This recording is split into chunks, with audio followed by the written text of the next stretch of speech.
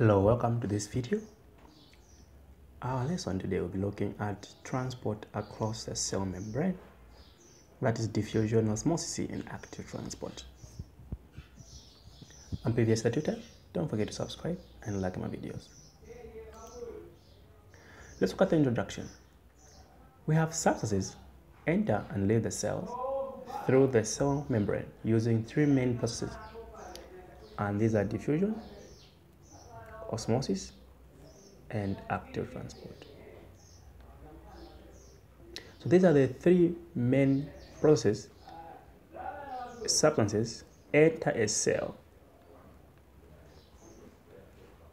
through.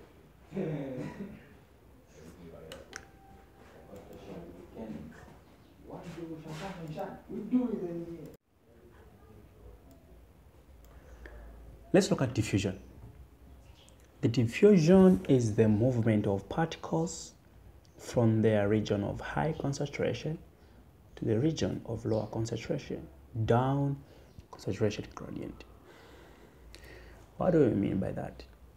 Let's see this as an example. Then let me put this barrier here. We have particles here. Let's say we have more particles.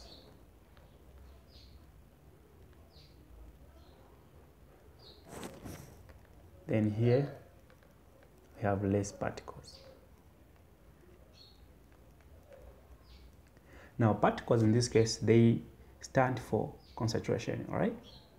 So when particles are moving from a region of high concentration, when here there's more particles means more concentration. Less particles, less concentration. So what happens? There is more concentration this side. So it has to move from where it is high to where it is low, so that it can reach what we call dynamic equilibrium.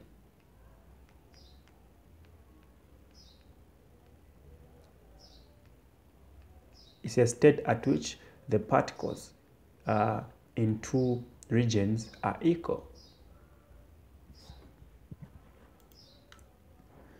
Let's look at the factors affecting the concentration, the rate of diffusion. The rate at which particles diffuse is affected by the following. The first one is a concentration gradient. Usually, concentration gradient is represented by a slope, like it's a gradient, so it's a slope. This refers to the difference in concentration between two regions. Like I said, if this is region 1 and region 2, like I said, less particles, more particles. So what happens? When this one has got low concentration, this one has got high concentration. That same difference in the concentration is what we call the concentration gradient. Now I'll say the higher the concentration gradient, the faster the diffusion rate. Surface area of the diffusion. Now, what is surface area? Surface area has to do with how big the particles are or how small the particles are. So it says the larger the size, the surface area of the diffusion surface, the faster the rate of diffusion. On the other hand, when the surface area is small, there is a low, all right, rate of diffusion. So this is our third factor that affects the diffusion rate. Thickness of diffusion surface. How thick it is. The thinner the diffusion surface, the faster. Let's just take for instance, we have something here which is thick and something which is thin, and the particles are trying to enter, right? Particles are trying to enter. At which one will they move fast? At this one, because this one the walls are small and the surface is actually thin. So here the diffusion will be higher and compared when it's thick.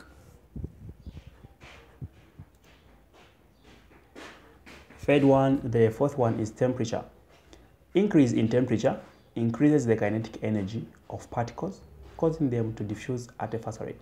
Now, whenever you're asked to explain how temperature affects the rate of diffusion, you talk about on both sides, the negative side and the positive side.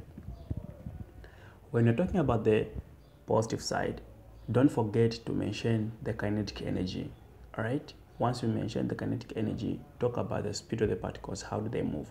When there's high temperature, the particles, they gain more kinetic energy, hence they move faster. The faster they move, the more the rate of the of diffusion increases. But when the temperature is low, they have less kinetic energy. That means they have less speed. They can't collide faster, so they won't move faster. Hence, the rate of diffusion is slow. Size of diffusing particles. If the particle is big and if the particle is small, which one is going to move faster?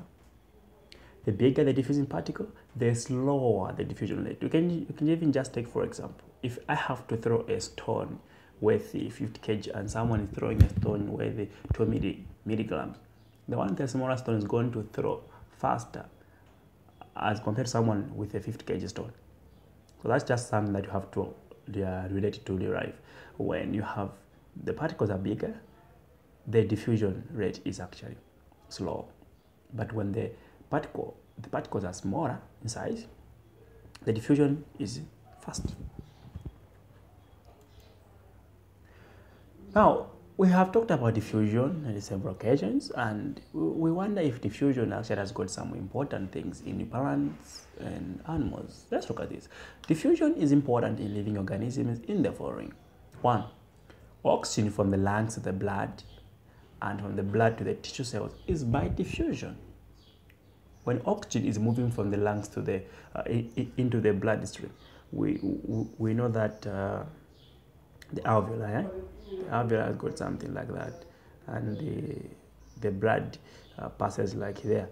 So oxygen is moving from here to this blood to the bloodstream in the blood capillary. It's through what? It's through diffusion. Then oxygen moves. Okay, carbon dioxide moves from the tissue cells to the blood. Now, at the same time, carbon dioxide is going to move out of here, going in here, so that it can be expelled outside. It's also through diffusion. Dissolved food moves through the blood into the tissue cells by diffusion. When you eat food, those foods have been absorbed. Now, once the food nutrients have been absorbed, they move from the bloodstream into the tissue cells. That's by diffusion as well. Even waste metabolic waste such as urea, carbon dioxide, they all move through from the tissue cells into the blood by diffusion. So actually diffusion is very important, and you must know how to explain this in an essay form, for example, or sometimes they can ask you in one word answer.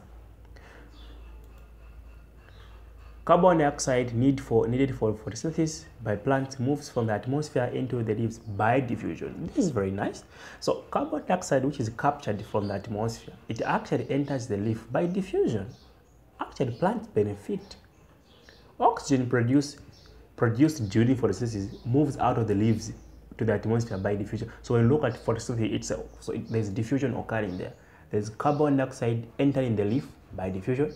There's oxygen leaving the leaf after photosynthesis has occurred, also by diffusion. Water vapor moves out of the hair spaces of the leaves to the atmosphere during transpiration by diffusion. Wow, that's amazing. Actually, this is the end of the lecture. I'll see you in the next video. Please don't forget to subscribe. We have to hit 2K, and share my videos, comment where I feel like you didn't understand. I'll be able to get back to you. So thank you so much. I'll see you in the next video.